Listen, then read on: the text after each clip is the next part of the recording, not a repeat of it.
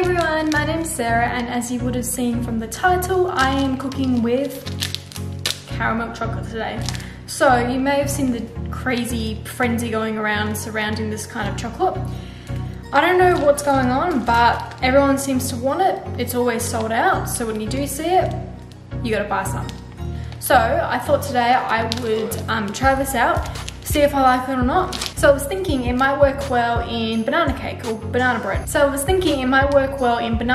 So today I'm going to be adding caramel chocolate chunks into banana bread muffins. So we'll see how this goes.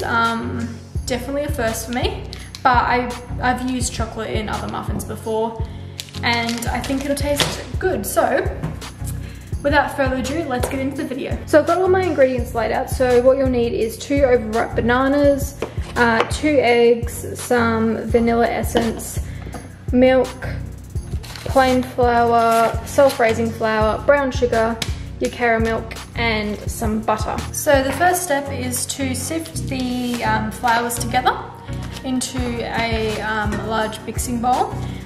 Except I actually don't have a sifter, so this probably isn't going to work, but you know, we're going to give it a go. So I'm just going to do it without sifting it and hope for the best. Hopefully it's not too bad. So the first ingredient is 1 3/4 cup of self-raising flour.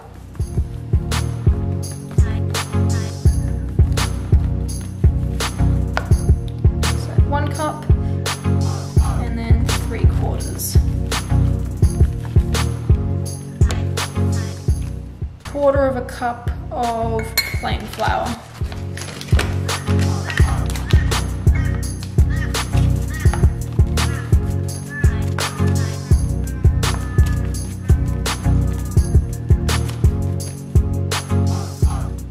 So I'm just going to stir those together because it says to sift them together, and I want to make sure the both the flours are all mixed. Now the recipe also calls for cinnamon. Fortunately, I don't actually have any cinnamon, so feel free to add a teaspoon of that at this point. So I feel like banana bread definitely needs cinnamon, but I cannot be bothered going to the shop and getting some and coming back, and yeah. Anyway, stir in the sugar. So it's just brown sugar and 2/3 cup. So I've got my 1/3 cup measure, and I'll just put in 2 of them. Like so.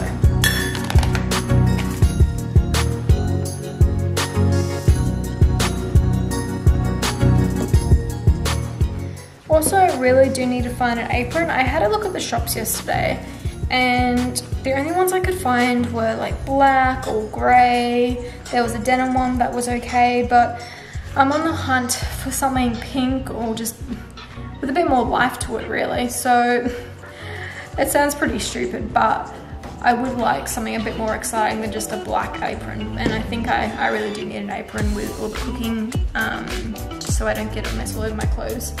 Anyway, topic for another day. I will be on the hunt for an apron. So the next thing is make a well in the center, like so. So you just have a little hole in the middle, and then put that to the side. So I'll mash the bananas. So I've just got 2 bananas here. This one's not quite as ripe, but it will do for the time being. So I just have to add these into a small bowl, mash them up. I think I might break them up to start off with to help with the mashing.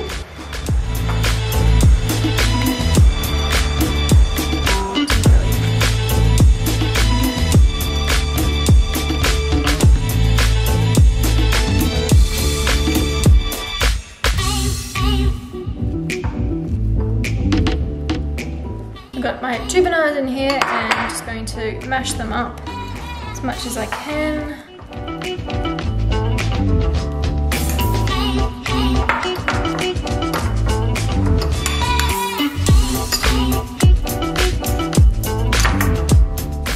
It's a very odd sound, but anyway, definitely need banana to make banana bread.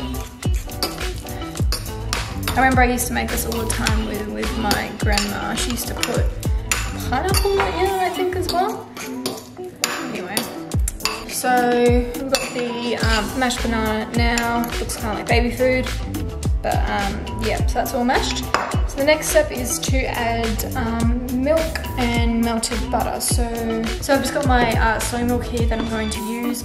It's just the milk that I prefer to use. It's completely up to you if you want to use cow's milk or any other milk alternative. For this recipe, it will work just as good. So it's a half a cup of milk.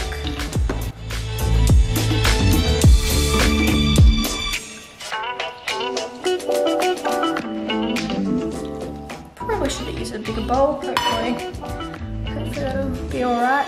So I've got 100 grams of butter here, so I'm just going to cut it in half and then put it in the bowl and then straight into the microwave to melt it down.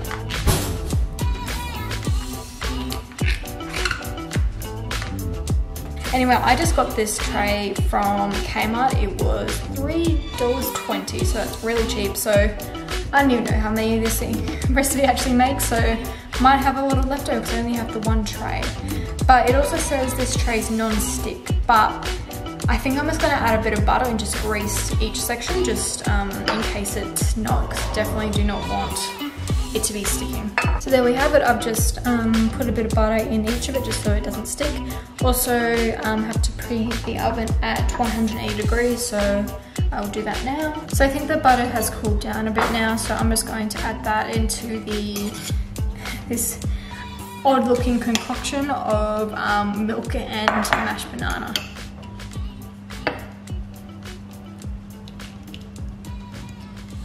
And that just got even weirder looking, but you know, it's gonna taste good at the end. So we push through how weird it looks now.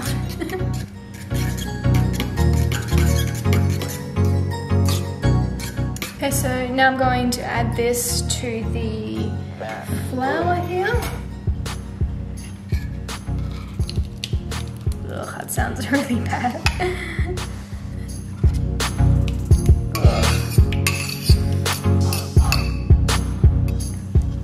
And then just fold it in before we add the eggs. So it's just going to be 2 eggs going into here.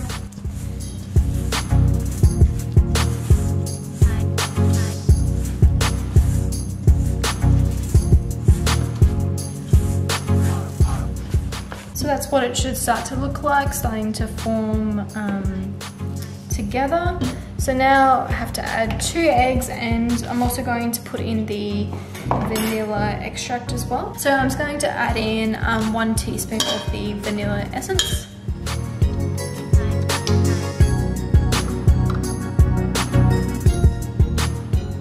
Just to give it some flavor. The recipe doesn't call for it, but because I don't have the cinnamon, I think it needs some sort of flavor in there. So I'm just going to crack the eggs into a separate bowl just in case I get any shell in there as well. Definitely do not want that in your muffins.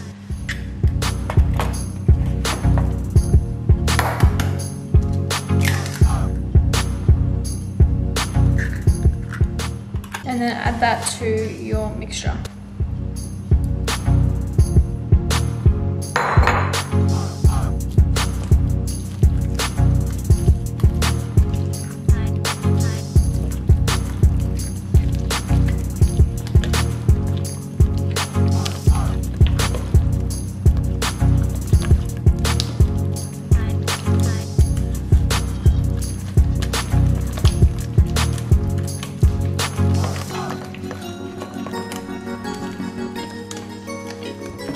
So, and that is what the final product looks like. So that's ready to go. So the last thing I'm going to do is add in the caramel.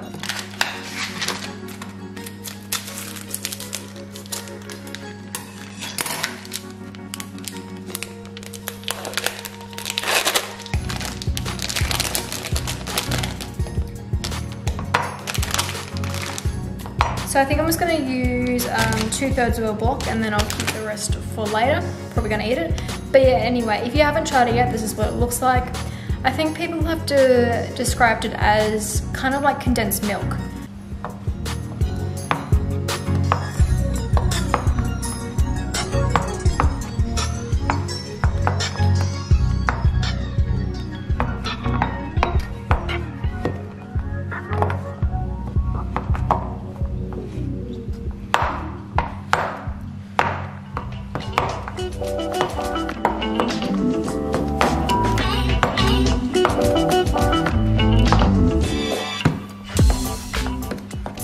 try a piece before I add it to the mixture, just to see what all the controversy is about, why people love it, why people think it's overrated. So here we go, first impressions.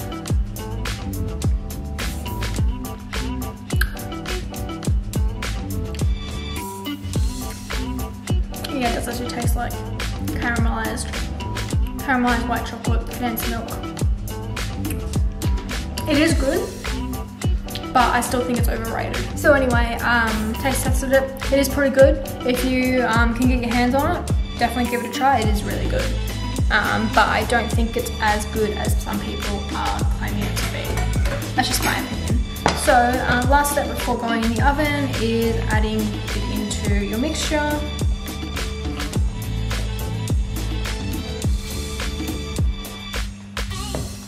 And then just giving it a quick stir through, just so it'll be evenly spread throughout your muffins. So now I'm just going to add some into each muffin tray, just trying to get them as even as possible.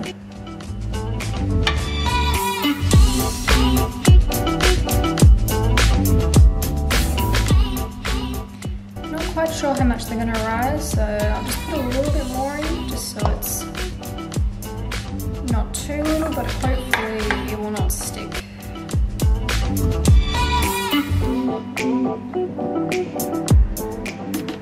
So I'm just going to add a couple of chunks of the leftover caramel to each of them, just so it's got some chocolate on the top as well.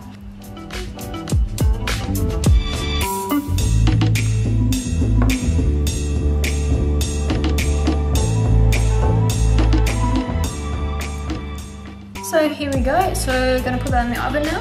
So I have made quite a bit of a mess here. I will clean it up in a moment, but anyway, so we'll take these and put them in the oven.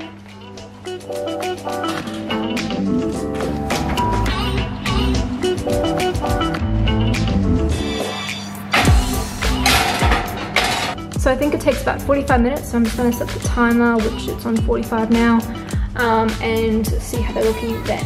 I just taken the muffins out of the oven, and I think I burnt them a little bit actually, but anyway, so I'm gonna see if I can take them out. Hopefully they haven't stuck, so I'm just gonna put them on the wire rack to,